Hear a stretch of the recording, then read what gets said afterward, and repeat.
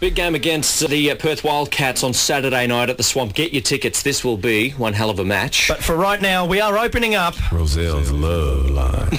Yeah, on 13, 12, 16, if you've got a question. Good morning, Claire. How are you? I'm great, thanks. Lovely. Now, you're about to ask Rosell, see if he can help you out. What question do you have for him?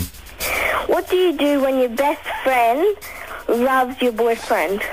Oh, Rosell, this is a good one. What happens? Wow, what do you do when your best friend loves your boyfriend? Well, first you keep them apart, and then you show your boyfriend why he loves you more.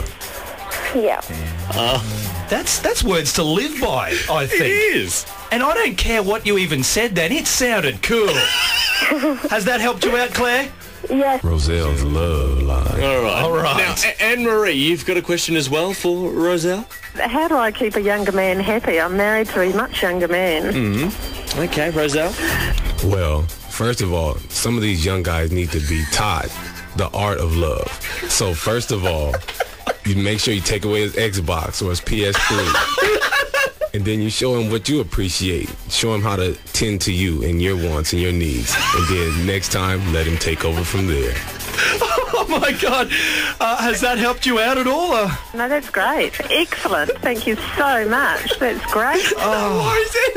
That's fantastic. Look, we're going to do it again. I think this is very successful. I think this is really successful.